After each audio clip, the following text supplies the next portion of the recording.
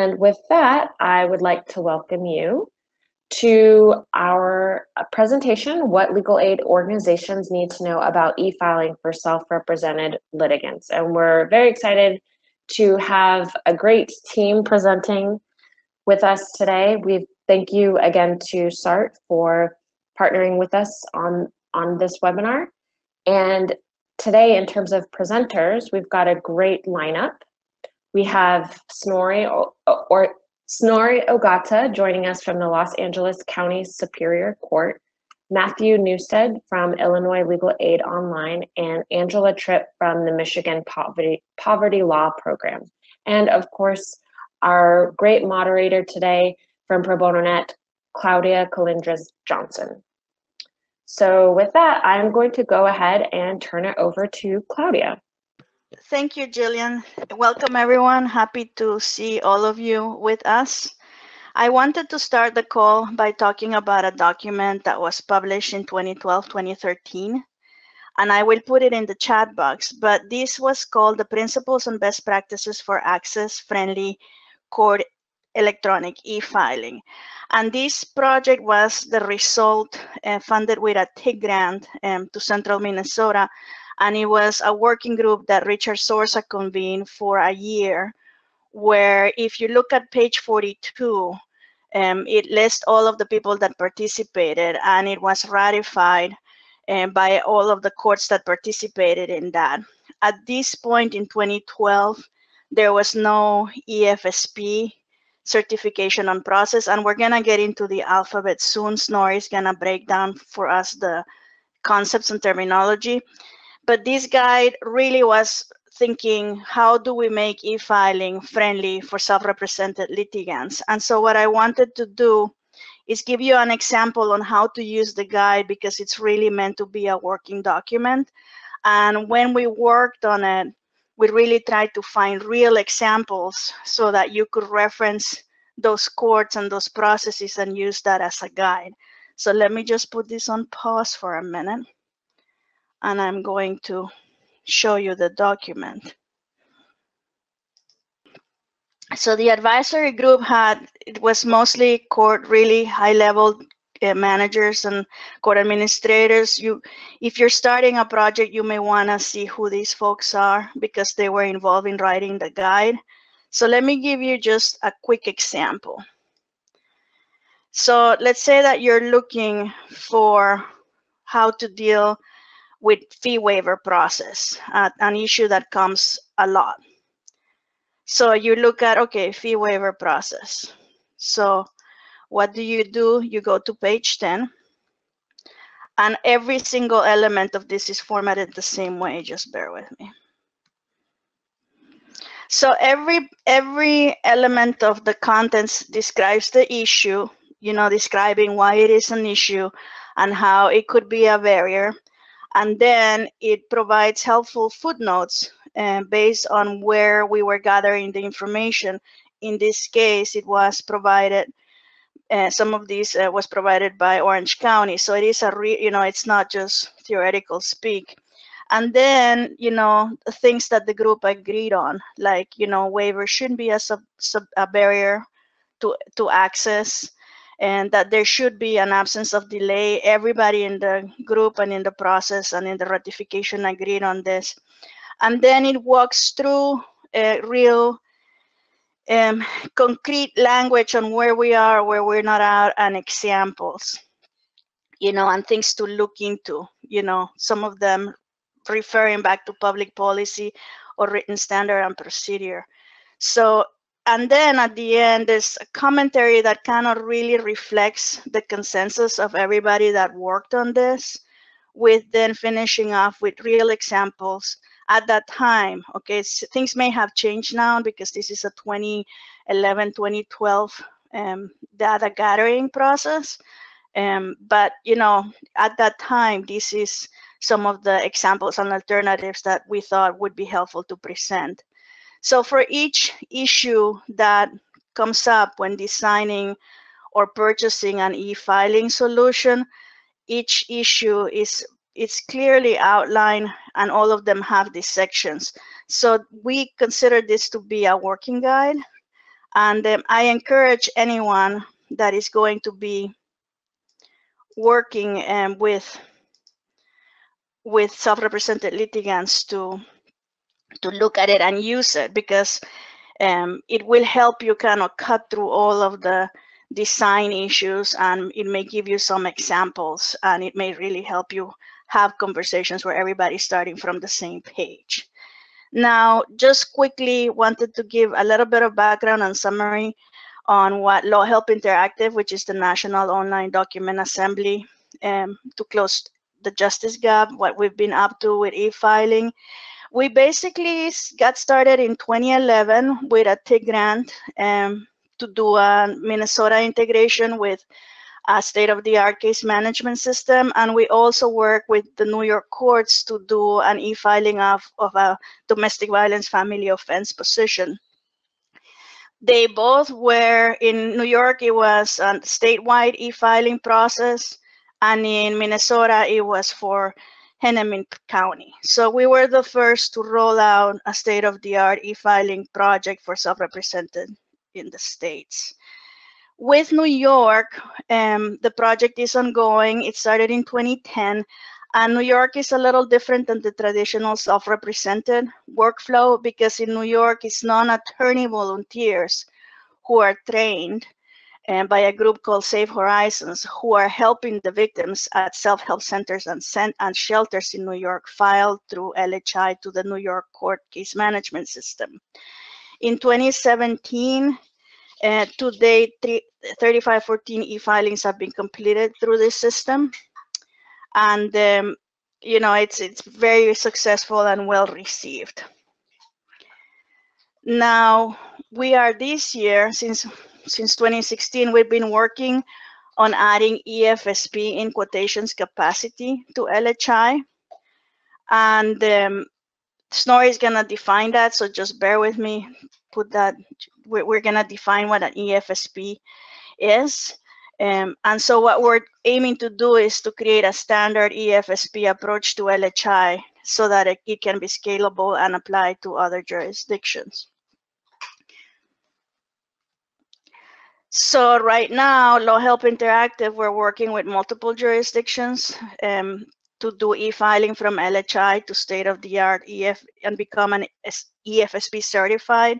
And so we're working with the Los Angeles County Courthouse to develop a landlord-tenant self-help workshop. And the e-filing would go through a journal case management system. So that would be the vendor that is managing the case management in Los Angeles.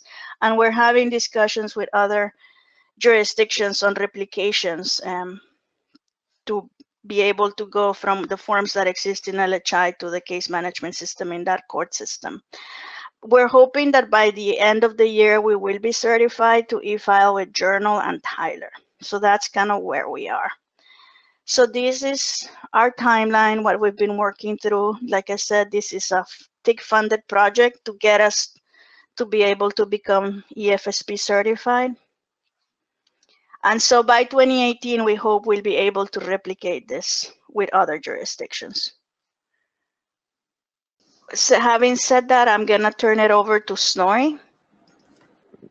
Okay, so I'm Snorri Ogata, the CIO in Los Angeles Superior Court, and I've been here for just shy of 4 years, and I spent about 8 or 9 years in the Orange County, California Superior Court before that. So I've been playing in the court space for about 12, 13 years now. So at at the macro 100,000 foot level, this is e-filing. So I always assume that most people understand all the moving parts in e-filing, but you may not be as familiar with the two acronyms that are in the middle. So the EFSP, which is e-filing service provider, and EFM, which is e-filing manager, and the role that they play. So the filer in the court, I think everybody understands that those are largely the same. So the analog of the EFSP in the paper world is the court runner. So think of this organization having the responsibility to pick up the electronic document from the filer or the filer's legal aid attorney or whoever's helping them with their filings. pick up the money if there's fees involved, pick up the fee waiver form if it's a fee waiver client, bring all of those documents together in an electronic package that get delivered to the EFM, including money if there's any money. And then the analog in the paper world of the EFM is just the clerk at the clerk's window at the court. So it's just a virtual window now instead of a physical window. So the EFM is software, but it allows the court to inspect the electronic submission for completeness and accuracy. So if everything looks good, it passes the information on to the court and case management system. If something doesn't look right at that transaction, it gets rejected, and the reject notice gets sent back to the EFSP, who then notifies the filer that there was a problem with the transaction. So that's e-filing at 100,000 feet. So in California, historically, each of the 58 counties ran fairly autonomously. Each county got to choose and implement e-filing when they were ready, and they got to implement it however they saw fit. So unfortunately, not too many courts implemented e-filing, and the experience varied from county to county. So 2 years ago, the state commissioned a statewide approach to e-filing.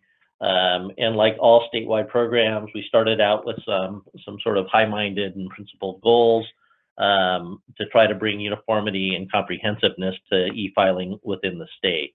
So the principal goals are pretty consistent with the 2012 Zorza SRL e-filing guide. So I think that's good news for all of you. You guys spent a lot of time building that document, and it was actually being used, and we were listening to you at the court's perspective.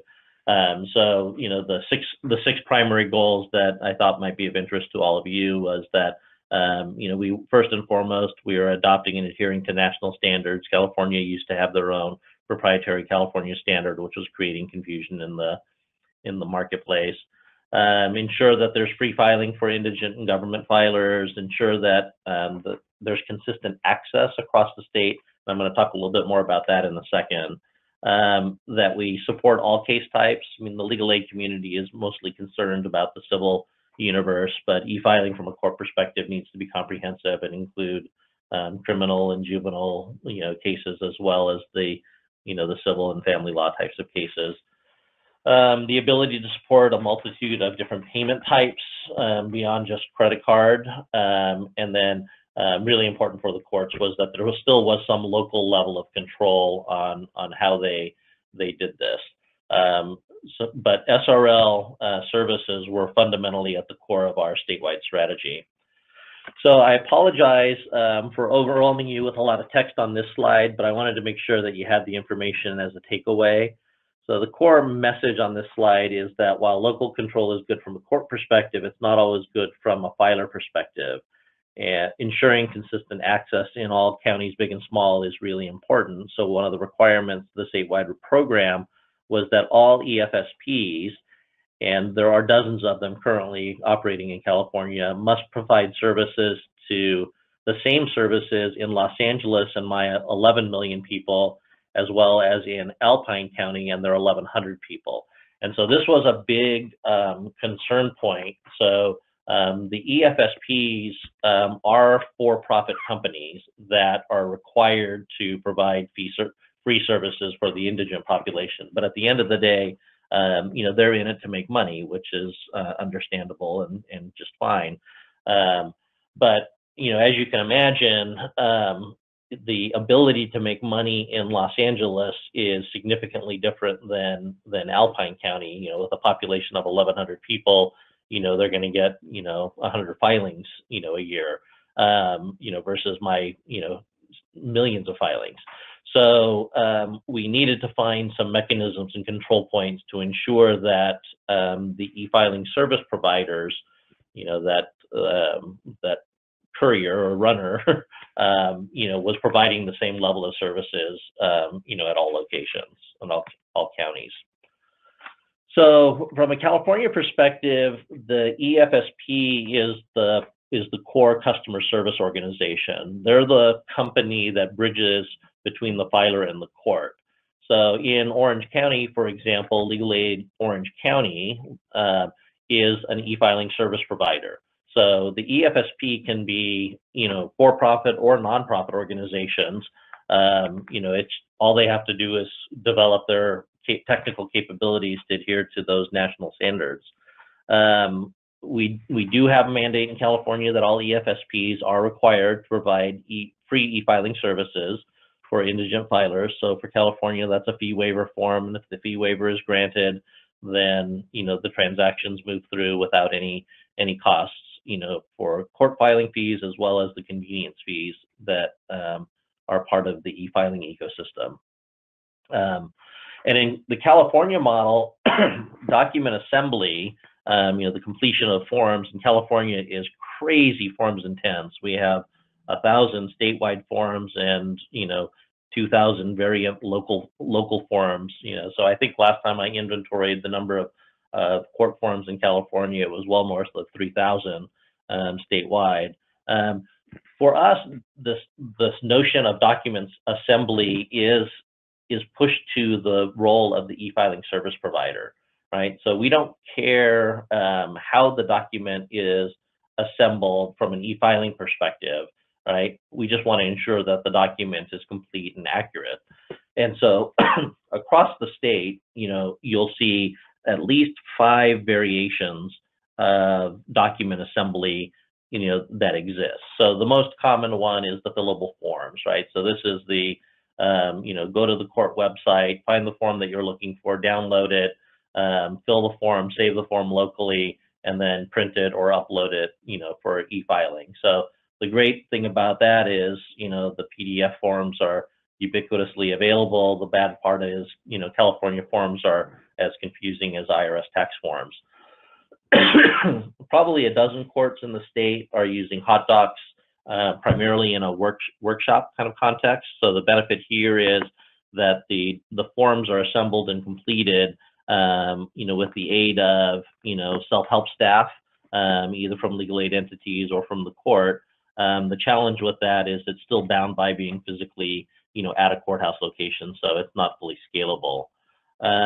26 courts in California have selected Tyler Odyssey as their case management system. Those 25 courts effectively cover about 80% of the state's population. So the smaller jurisdictions, are picking different case management systems, but biggest bang for the buck from a court volume perspective is going to be running through a Tyler case management system. Tyler has this companion product called Guide and File that they give away to the courts for free, that allows courts to create plain language interviews that the litigant or prospective litigant can interact with, and then the result of that plain language interview is you end up with the completed judicial counsel forms or form sets if there's multiple required for a submission.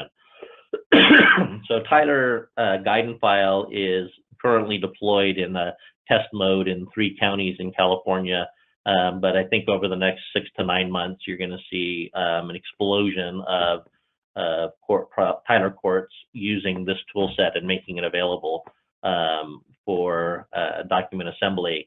And then if that court has also elected to use Tyler e-filing, the transaction completes all the way. So they do plain language interviews and, essentially hit the completion button. And then the next prompt would be, would you like to e-file this document with the court? And then the last type of document assembly or EFSP that does document assembly is companies like Turbo Court, right? Where they're typically for-profit companies that are going after non-indigent self-represented litigants. But from the California viewpoint, we see document assembly and having multiple ways of doing it and having dozens and dozens of e-filing service providers as being ultimately good at the end of the day. It's a little confusing to navigate the options, but by having competition and choice out there, it forces the vendors to provide services that the public wants. So a quick question there. When you're going or when you're working with something like Turbo Court, does that service exist in the same place that a guidance file may also exist? Is there competition in the same jurisdiction, and just an open data standard? Yeah, so if it's a court that's using Tyler guidance file, and I'll talk to this a little bit in my closing slide and two, yeah, it's possible that the self-represented litigant is going to be confronted with all 5 choices. So that's where they're going to need some help. We're going to have to provide assistance in helping them understand, hey, use this vendor for this situation or this vendor for this other one. But yeah, they will be effectively in competition. Excellent, thanks. Okay, so so from the California perspectives, you know, EFSPs help make the complex simple. So while there are millions of filers and dozens of e-filing service providers and multiple EFMs and 58 courts, so you can imagine, if you're a mathematically inclined person, all the possible permutations that could play here. For the vast majority of filers, they see the court universe through a single EFSP lens. So if they happen to be a filer that's doing business in both Los Angeles and Riverside counties, you know, what's an adjacent county to me, they could do all of their transacting through the same e-filing service provider. And so it allows us to, you know, create some level of simplicity in the complexity that lives behind the scenes. And so at an engineering level, we sort of manage through that complexity. So, you know, the LA Story, a great movie from the 90s, if you've never seen it, you know, our world is just going inch by inch, right? We are trying to tackle this e-filing thing. It's very hard to move a jurisdiction as big as LA, but we are live with e-filing currently in small claims and probate. Limited civil is going to be spinning up in December, and we're doing some fun work with Claudia and the Pro Bono Net folks, the LHI folks, on a pro bono supported ecosystem, so where they're becoming an EFSP that helps facilitate the unlawful detainer process and workflows. So that's a very exciting one that should be operational by the end of this year. And then in early next year, we'll be introducing e-filing in the juvenile dependency arena, which not too many courts are trying to automate that side of the equation, but we're live on Tyler with juvenile dependency, with family law and general civil happening, you know, later in the year. So for LA, we're going to have 3 flavors of document assembly available that will be marketed to the consumers that are specifically targeted at SRLs, right? We'll continue with our hot docs workshop-based method. We're going to do guidance file. We have these, you know, family law, civil harassment, and domestic violence restraining orders, guardianship, and conservatorship. Those are all spinning up here in the next month or so, and will be available as online tool sets. And then, as I mentioned, we'll be doing hot docs e-filing soon with UD. And then the end of the story, and this is a teaser maybe for some future webinar, is this notion of privileged case access. So once we get a person into the e-filing and the e-universe, if you will, in the court's perspective, we now have the abilities to extend that privileged access out. So if you are a legal aid attorney helping someone that has a case filed, we're working on the methods and the architecture right now to allow you as the attorney with the filer's permission to view the entirety of the electronic case file, right, to help facilitate that information sharing. And so we're aggressively working this stuff out, and you know, look forward to rolling it out in the next few months. That's me. All right, wonderful. Well, hello everyone. I am Matt Newstead from Illinois Legal Aid Online, or ILEO. I'll be giving an overview of e-filing in Illinois, and I'll be reviewing the challenges faced by self-represented litigants. And then I'll talk about the ways to modify automated documents to work with e-filing systems in Illinois. But some of these techniques will be transferable elsewhere. The Illinois Supreme Court has ordered that e-filing will be required in all civil cases. It became effective in the appellate courts on July 1st, 2017, and it will be mandatory in Illinois Circuit Courts on July 1st, 2018. Some circuit courts in Illinois have already begun e-filing. In Illinois, private entities can set up the e-filing service providers, they can become EFSPs. If they're approved, they will integrate with the court's case management systems. There are currently 7 EFSPs in Illinois, each with varying requirements and pricing. And different counties are using different EFSPs. However, once a person creates an e-filing account, it works for all EFSPs, so that's helpful. You can probably think of some of the challenges that SRLs face when it comes to e-filing, and I'm sure a number of them are documented in the user or the best practices document that Claudia shared at the beginning. Here are the ones that we are seeing as the biggest challenges. First, not all litigants have the ability to use or access to computers, the internet, email accounts, or credit cards. Second, it's still not fully developed in Illinois how the fee waiver petitions will be handled. Third, e-file documents have strict file format requirements. They have to be PDFs with searchable text, not images. Fourth is form availability. We're not sure where SRLs will go to get the forms they need to file. Will the circuit court clerks have paper forms in their offices that they can use? Will they be available online? And finally, there's a lack of user documentation. There are no clear, simple instructions on how to e-file. One EFSP has a user guide that's 163 pages long. That's an example. This challenge is understandable, though. We have 7 different systems, and judging by what California has, it seems like we will have more in the future. So in light of these challenges and the looming January 2018 deadline, advocates in Illinois are asking the state Supreme Court for exemptions for SRLs or an extension of the implementation date. Right now, there are few exceptions to the e-filing requirements in Illinois. People who are incarcerated are exempt, and a court can grant discretionary exemption upon good cause shown. Based on that language, advocates in the Illinois courts are creating an e-filing waiver.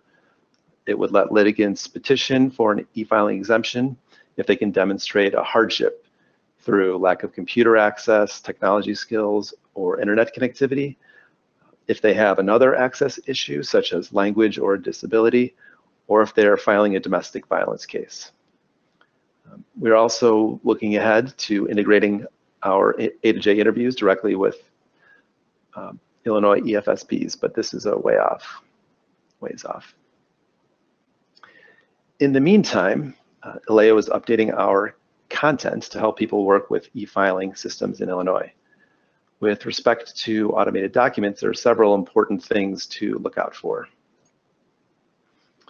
First, we have to make sure that our hot docs programs produce documents in PDF format. Developers know that it takes time to modify the hot docs program so that it makes a PDF rather than a Word document. SRLs can still use Word documents, but they'll need to convert them to PDF for e-filing. And this may require additional software, instructions, either help from the clerk or elsewhere. Here I'd like to give a quick shout out to LHI. I've heard they are looking into, sorry, make sure this is still working. Okay, sorry. I want to give a quick shout out to LHI. I've heard they're looking into a PDF conversion tool on the back end for assembled documents. If this sounds like a good idea, I encourage you to let them know. Secondly, we have to identify the number of assembled documents that our programs produce. In Illinois, appellate e-filing requires a single PDF. However, circuit courts ask for an individual PDF for each court document, such as a notice motion, and the proposed order. Hot docs templates can create multiple documents if you use the assemble command rather than insert. Challenge here is that multiple documents means multiple downloads.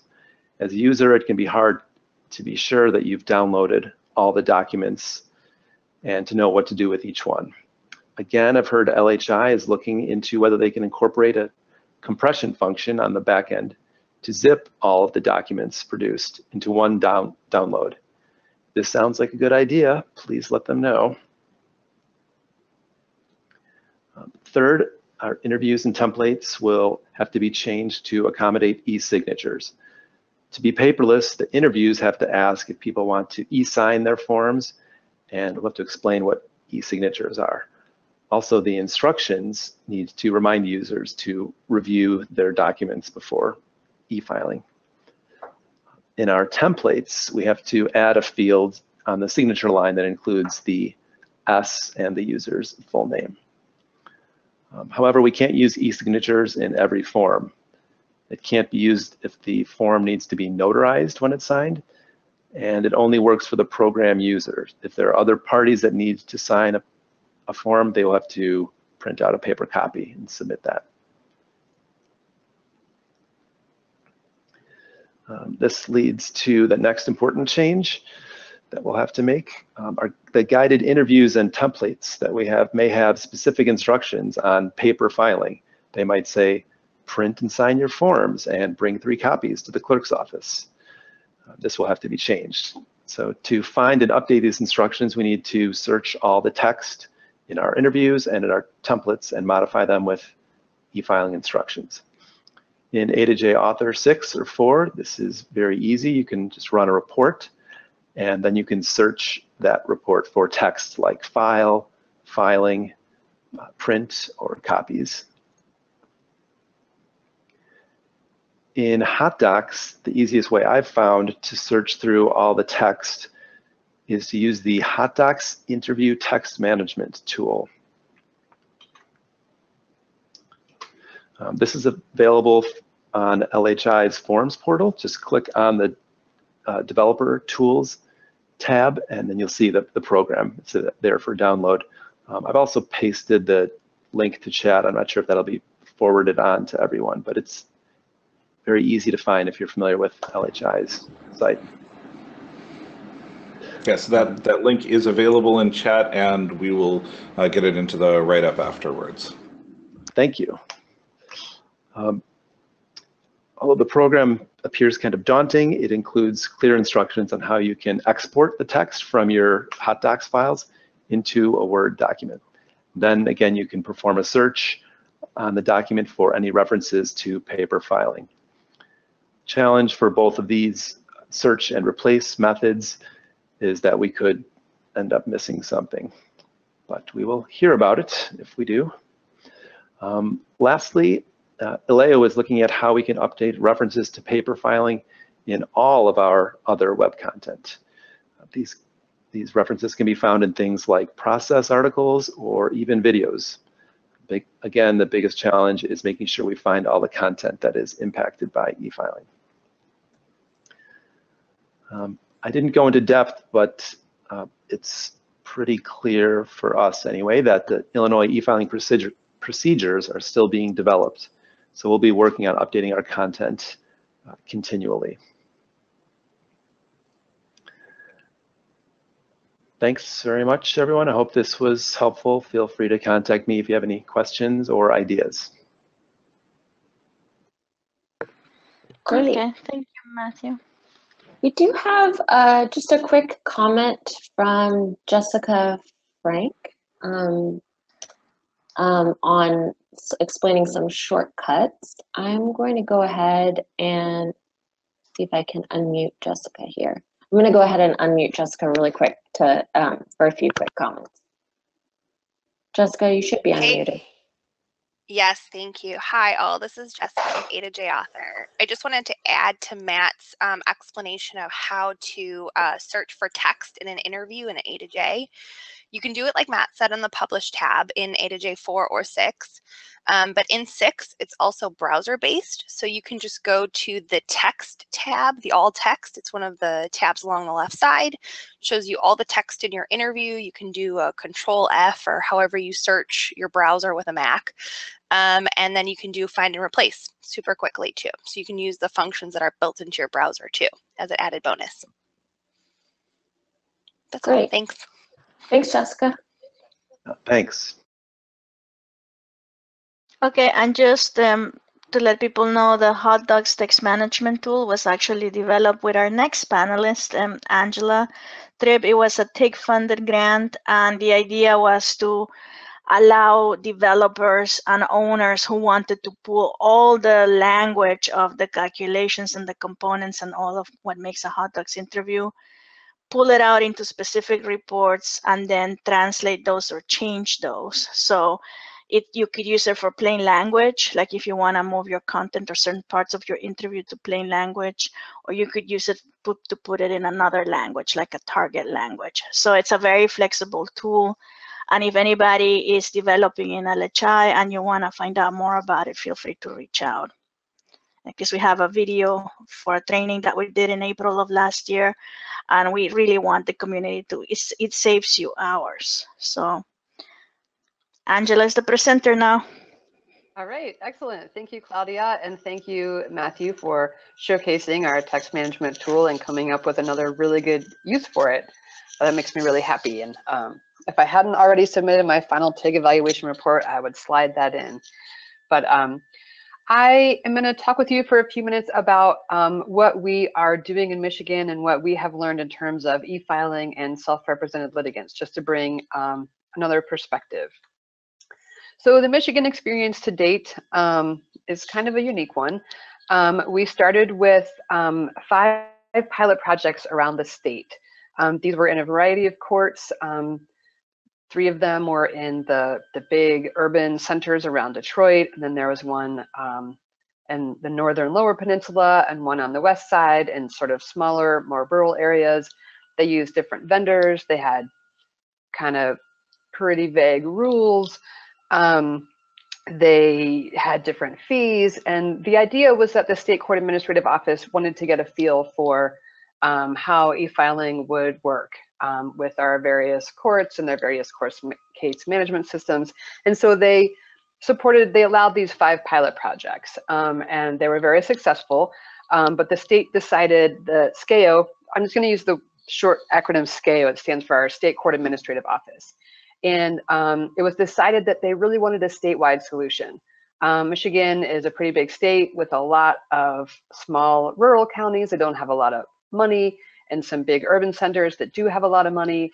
And we just wanted to make e-filing available to everyone, regardless of where they were and what their local funding was. So they wanted to come up with one solution that would work everywhere across the state. And so we began that process. In 2013, around there, the SCAO organized some large work groups to talk about court rules and e-filing standards. There were several different committees. They also looked at website design and some other technology implementation issues. And but some of the committees were focused on e-filing, and through the work group process drafted court rules and e-filing standards. At that time, because e-filing wasn't statewide, those court rules and standards just stayed in draft form. And then we all just took a long pause. I don't work for the courts, I just work closely with them, and I don't know exactly what happened during that pause, but I know that one of the things that happened was some politicking. The State Court Administrative Office was dedicated to providing statewide e-filing without convenience fees. That was one of the lessons from the pilot projects, and so it was a big challenge to consider how to fund a statewide e-filing without convenience fees. So during this pause, they worked with the legislature, and the legislature eventually passed a law that allowed for the increase in filing fees across the board, different increases for different courts, but to contribute money to a fund that SCAO could use to fund their statewide e-filing project. A last-minute addition to that bill was a 5-year sunset period. So it's not a permanent solution at this point, but we're hoping that things will be working so smoothly at the end of that sunset period that the legislature will agree to keep the filing fees increased. We in the legal services community really loved this solution because it allowed for low-income clients who were able to get fee waivers to still have access to e-filing without additional fees. There's always a question when fees are waived, whether convenience fees will also be waived. And so when there's no convenience fees, that's not an issue at all. And even raising the filing fees doesn't impact the low-income clients if they have fee waivers. So we all took a break. Well, I took a break. I'm sure lots of other people at SCAO were still working on this project. And then after they got the funding, they convened a smaller work group to work on what became their e-filing RFP. They convened 4 smaller topic-focused work groups, mostly comprised of court staff, judges, clerks, administrative folks, to talk about e-filing and what we were looking for in a vendor. And so an RFP was created and released, and lots of work was done submitting bids, and then the same work groups evaluated the proposals and attended and evaluated the vendor demonstrations. We all contributed to this very complex and cool scoring process that SCAO used when making their final selection of a vendor. And the final vendor was selected earlier this year. It is ImageSoft. And so that their contract was finished and they began work a couple months ago. So we are still, we're sort of in the beginning of the process, but there was a lot of work getting to this point. One of the things that I'm very grateful for is how involved Michigan Legal Help was in the court process. And I think it's really vital to an easy integration. And so I wanted to share some of the factors that I think helped and led to this. First of all, we have a history of working very closely with the courts, both locally and on the statewide basis with SCAO. From the very beginning in 2011, when we started on this project, we worked with SCAO's court forms committees. Anytime they change, we have statewide forms that are approved by the court administrative office, and every court must accept those forms. And so that contributes greatly to the success of Michigan Legal Help because we have the ability to have great impact. And so we work with SCAO to change those forms, make new forms. We also work closely with courts. They invite us to trainings, to train new judges, to present at judges conferences. We get a lot of FaceTime with judges that way. Courts also help us a lot by referring people to Michigan Legal Help. So we have a long history of working very collaboratively with the court system. I think that helped us here. We also were involved in early brainstorming and visioning around e-filing. Personally, anytime I had a chance to talk to anyone who had any influence over e-filing, I would talk to them about how great it could be to integrate with Michigan Legal Help and how we could do a data integration and how we could work on that aspect and make a really great e-filing system that provided great service to self-represented litigants. And so I'd like to believe that I influenced some of the early conversations within SCAO and that we were part of the conversation and consideration from the very beginning. It really helps that the courts value what we bring, particularly our forms. We are funded by the Supreme Court, by the State Court Administrative Office, and they absolutely, not absolutely, they rely on us heavily for self-help. They have some self-help materials on their website, but they have been taking them down little by little as Michigan Legal Help grows bigger and bigger. And they, with the intent of deferring to Michigan Legal Help as the primary online source of forms specifically.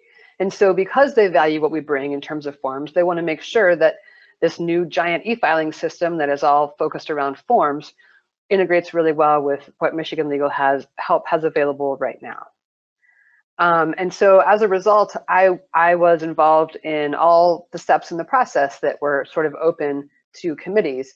And I was the only non-court staff member, for the most part, involved in this process. And so it was really great to be involved, really helpful. I hope that I brought a lot to the conversation as well. And it just, you know, being part of the conversation from the very beginning really helps integration in the end. Of course, we're in the middle of this process, so I don't know that it will be a roaring success, but I feel hopeful that it will be. On that note, I want to talk a little bit about our hopes and dreams for e-filing integration and what we're working towards. Obviously, e-filing of forms completed on LHI. We have a library of almost 50 interviews on LawHelp Interactive, combination of hot docs and A2J author interviews. And at the very least, you know, we want to make it easy for people to e-file those documents after they're completed. So when they finish their interview, they can print, email, or e-file. But we're hoping for more. We want full data integration. We want to go beyond uploading and downloading PDFs. We want a system where the litigant's data flows directly into the court's case management systems from LawHelp Interactive. So the litigant's name, address, case type, the opposing party name, address, children, anything that the court needs to put into their database, they can pull directly from the data and make that a smooth transition and help the courts be more efficient in what they're doing. We also really want a user-friendly e-filing interface for self-represented litigants. I have done many presentations with Rochelle Klempner in New York, and I know that their e-filing system was rolled out first. And then they said, oh, we need a self-represented portal. And it was really hard to sort of tack on a self-represented portal at the end. And so we're hoping that because we're starting this now and benefiting from the experience of lots of other folks, that we can start with a user-friendly e-filing interface that runs parallel to the more sophisticated attorney interface. And then our biggest dream is to turn the e-filing, the self-represented litigant e-filing portal into a full-on case management system for litigants. You know, self-represented litigants typically only do 1, maybe 2 cases in their lifetime. They're not going to use Clio, they're not going to use PICA, they're not going to use, you know, really anything. And so if the e-filing portal can have the ability to transmit information both into the court's case management systems and out of those case management systems, we could set up automatic reminders to litigants about case actions, court hearings. We could say, hey, remember your motion hearing is scheduled for next Tuesday. Case actions, they could get reminders about, you know, you filed your divorce 60 days ago, you haven't filed a proof of service yet. Your proof of service has to be filed within 90 days. You know, if you need more help, here's a link back to Michigan Legal Help or a self-help center or somewhere where you could get help doing service. Or you filed your proof of service, it's been 30 days, no answer has been filed. If you would like to file a default, here's a link to information about default. So, you know, that kind of additional structured support for self-represented litigants would be really helpful in their smooth litigation of their cases. And if the e-filing portal was related to Michigan Legal Help, you know, then it's easier for us to provide that level of assistance without the courts feeling uncomfortable that maybe, you know, they're getting too involved in the lives of litigants. And Michigan Legal Help has the ability to do a little bit more of that direct interaction without running into potential trouble. So it's one thing to have pipe dreams, and it's another thing to try to figure out how to make them real. So these are some of the elements that I think will enable us to realize our dreams, and then some of the things that I hope for. Number one, I already mentioned this, having statewide forms makes all of this possible. We couldn't make 50 interviews for 83 different states. We can only make 50 interviews for one uniform form process. So that helps us do what we do at scale. The second thing that really helps in that same vein is a statewide e-filing system. We're only going to have one EFSP. We're only going to have one EFM. Once we're integrated, we're integrated. We don't have to try to figure out how to do it a couple different times or a couple different ways. And if something breaks, we only have to fix it in one place. So this is another thing that will allow us to work at capacity. Right now, we're looking at either working to create a separate EFSP to integrate LawHelp Interactive and ImageSoft's True Filing system, or True Filing will build a bridge to LHI to integrate with our existing library of do-it-yourself form tools. All the parties are working together right now to figure out which of these options is best. I'll let you know in a couple months. One of the things that is a great result of the collaboration that we have with the courts is that from the beginning, they were dedicated to an e-filing system that worked with our already existing library. Like I said, we have almost 50 interviews that complete over 200 different forms. The court said, we want to integrate what you have, and they weren't going to hire a vendor that said, okay, you've got to start over and scrap everything and rebuild everything in a different format. So that's another way that is another factor that's going to help us realize our dreams. And that's just one indication of the dedication to collaboration and flexibility that the courts and Michigan Legal Help both have on e-filing. This is some uncharted territories for all of us, and so this dedication to working together and being flexible is going to help us succeed. Some of the challenges that we're going to face, even though we have one e-filing system, courts have different CMSs, so that will present a challenge. Being a part of a huge amount of change happening in courts will be a challenge. So, 5 of 83 counties have e-filing, and so those 5 counties, some of them are having to change because now they all have to be on True Filing, and then the other remaining 78 counties, this is totally new to them. So it's a challenge to be a new part of something totally new, and it's going to take years for this to roll out, and it's a huge project, and so that reduces some bandwidth at the state court administrative office, and that reduces our flexibility because we're trying to inch by inch, just like California, make this happen. And so, and anytime you're integrating 2 systems, you're going to run into challenges. One of the challenges that is slightly unique is the long-term funding for both e-filing in Michigan and a self-represented litigant portal. That's one of the things that we're trying to figure out right now. And then, right now, everything that we have is on LHI, but it's hard to know in the future what tool platforms might be in use. So part of our flexibility may have to be all of us rolling and changing together if different platforms become popular. Finally, just a few words on how we use the e-filing best practices report, just to sort of tie it back around to where we started. Because our e-filing process in Michigan really took off in 2013, it was great to be able to share that report with the SCAO staff at the beginning of the process. And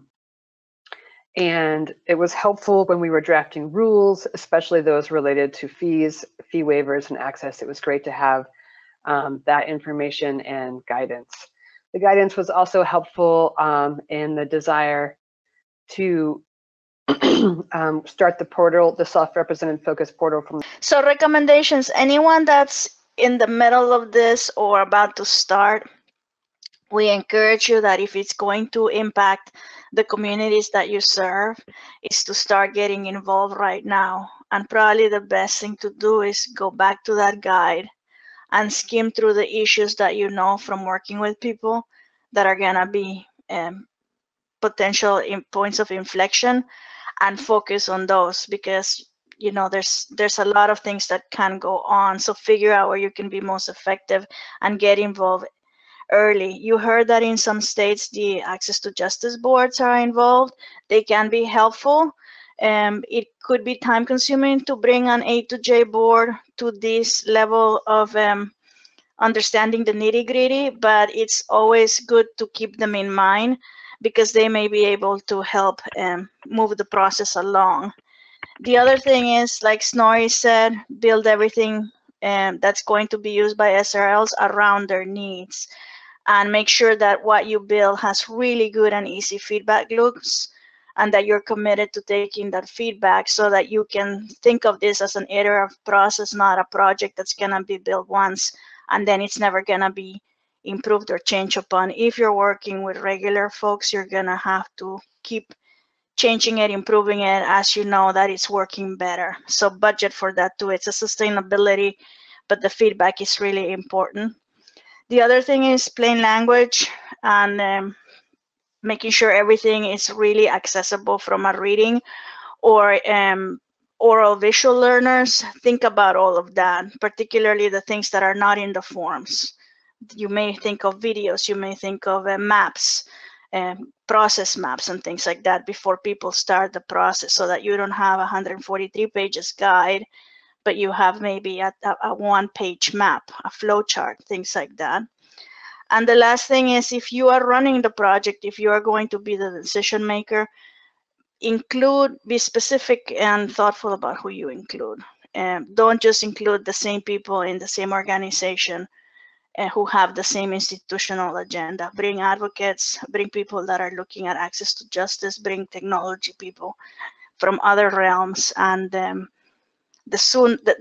more well thought out the planning group or the decision making feedback that you get at the end, you're going to have a better product.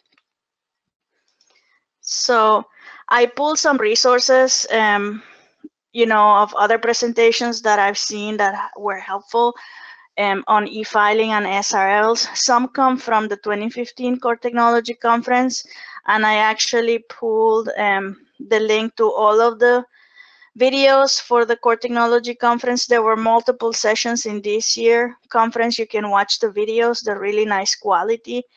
And I encourage you to, if you have time, if you're curious to see what other courts or what's happening with e-filing for SRLs in other states, to check that out. I didn't put it here, but I highly encourage anyone to also follow the Core Technology Bulletin that is published by Jim McMillan at the National Center for State Courts. He once in a while puts updates on what's going on e-filing, what the current standard is, real case studies on specific courts, and if you're into court and access to justice and self-represented litigants, the Core Technology Bulletin may be something that you subscribe to and check out every once in a while. Lastly, feel free to reach out to any of us as presenters. Gotta point out that my colleague, I think Miranda Migueli, is also on the call, and she's been working on e-filing here at LHI. So feel free to reach out to any of us, and our contact info was in our slides if you need them. So there was a little bit of discussion about getting access to justice boards involved in the process. Could you go a little bit more in depth as to what role or how they can really be useful in this process? We're in Washington State, we've got a non-unified court system, and we have many of the same challenges that California had. And we have a very active access to justice board. And so the technology decisions are going to be done by local court IT administrators as opposed to by an administrative office of the court in Seattle? Yes. Kind of concept. So instead of having a centralized court system, I think that in most states, that's what you're going to find out. And I don't know, Angela or Matthew, if you want to weigh in. These things generally start at the county level with one county trying to do this, and eventually it progresses where it becomes maybe a group of counties trying to do the same thing. Snorri, do you want to comment on how it happened in California? Because I know that when you guys were on the 2GEF standard, it was county by county, and some counties had excluded themselves, but then eventually it kind of coalesced into 28 counties using the same vendor, and then the rest using another vendor. I don't know if the history of evolution in California may be of interest, because you set standards for EFSPs. And I think that once at the state level, the policy sets a standard, like it says, okay, anybody that meets this standard can become EFSP certified, and that becomes transparent. That's when then you have more uniformity. So in terms of getting involved, you have to figure out who is going to be setting the standard? Yeah, and I think you captured the history correctly. So in California, anyhow, it was 10 years ago that the first courts were starting to do e-filing, but it was completely controlled at a local level. And the courts would play the role of the standards body, if you will, that would work with the e-filing community to create the capabilities up. But, you know, as we're 10 years into this journey, you know, as I mentioned in my presentation, that works great for the larger counties, but it falls completely apart for the smaller counties. And so that's what sort of compelled the state to say, okay, there's a critical mass of activity happening at a handful of large courts. You know, we need to move this up to a state level. I will tell you though, once the standard is set, right, to Claudia's point, I think there's 35 or 36 e-filing service providers that are providing these services to about a dozen or so courts that use Tyler Odyssey case management system and Tyler e-filing. So the market does sort of grow very quickly and exponentially once the standard rules are defined. So was that responsive, Sart? Did we answer? I mean, that hit the non-unified, but it missed what role does the ATJ board or commission play in this? Are they setting the standards? That seems rather technical for them. Like, okay, I think that every A to J board functions a little bit different. You know, and in some states, I know that they have requested presentations on e-filing updates and things like that. In other states, they're not involved in that. They may be doing the state planning work that's going on with the Public Welfare Foundation and stuff like that. So it will really state by state, but sometimes legal aid staff is in the A to J board or may be part of the staff that helps organize those meetings.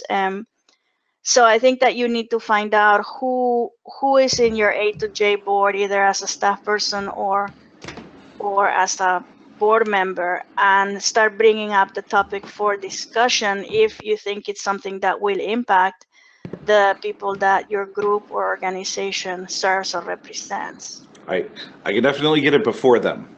It's just, what is the ask for them? What do you want to ask them? To review it and to...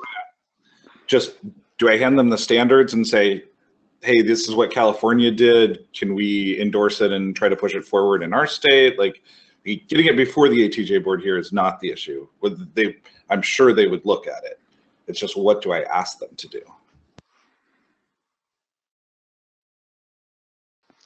I think that they can issue a statement and say what is it that they want or expect, right? They could request a briefing from all the parties that are involved. They could say these are the most important things from the guide.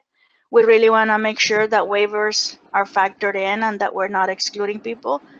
You could, you know, they're gonna have to decide. Every state is gonna have a different technology and a different set of permutations. So they need to focus on the access issues. Okay. And so, you know, have them weigh in on from their perspective. If they are a true planning A to J board, they can focus on the things that they know from the presentations that they hear from the policymakers or the vendors on where the rubber is gonna meet the road. That's gonna be the bear.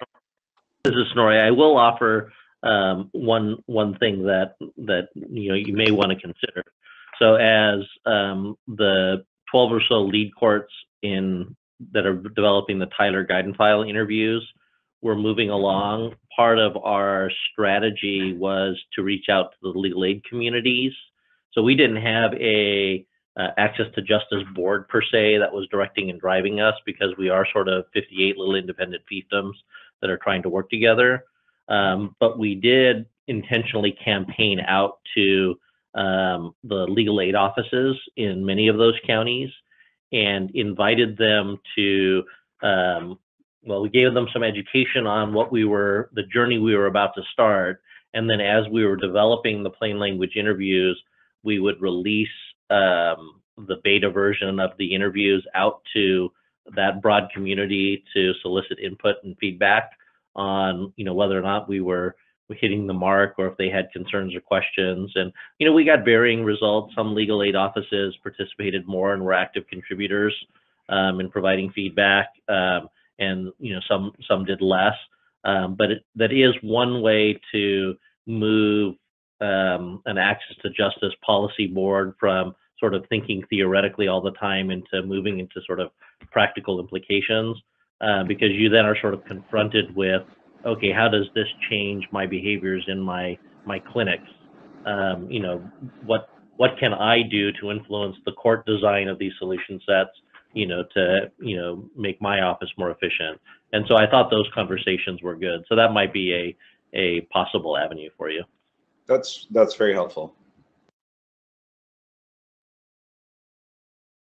Any other questions or comments? Did anybody have any questions about EFSP, EFM? I mean, those are gonna be the things that get thrown around as slang, and they're gonna be different in each state. But like, I think understanding those two pieces will really help you be an active participant in the discussion. And I think Snorri defined it really well. We're ending a little bit early, but we wanted to thank you for attending today.